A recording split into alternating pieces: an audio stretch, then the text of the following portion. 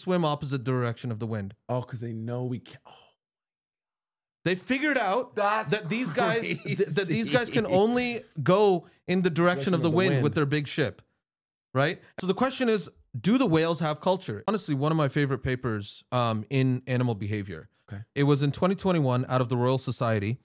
What it did was analyze 19th century American whaler logbooks in the North Pacific Ocean. Okay. Okay. And these whalers kept meticulous lab notes when they went out in the field to try to kill sperm whales. You okay. love to see it. Okay.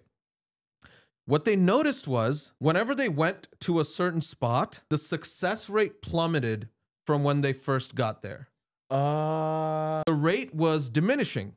They did mathematical modeling to see how that rate would decrease. The one that had the best fit was the one where the whales adapted, learned, and shared defensive knowledge too rapidly for genetic evolution. Between unit learning, meaning there was a pod that I ran into yesterday that had that experience. They told me about it and they told me how to get away. The idea is you're on the block. Your block is block 2, but the cats from block 1 pull up and they're like, yo, yesterday on block 1, this happened. So y'all watch out. Yeah. And so there's a transferring socially of learning without having to physically or literally experience. And that's the culture part. That's the culture part. That's the culture part, right? So the entire population in the Pacific learned that, okay, when you got these whales, and here's what they would do.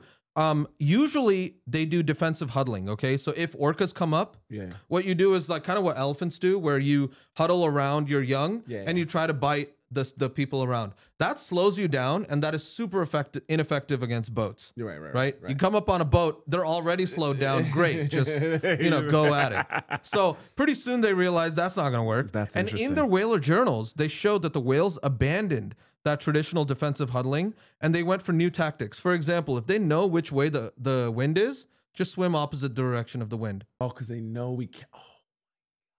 They figured out the evasive deep diving, resurface like many miles away, away from the ship, right?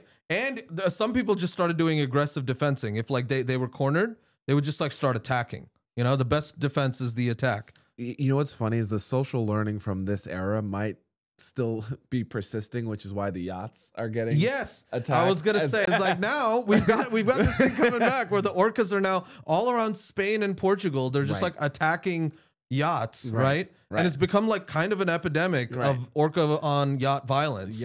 Right?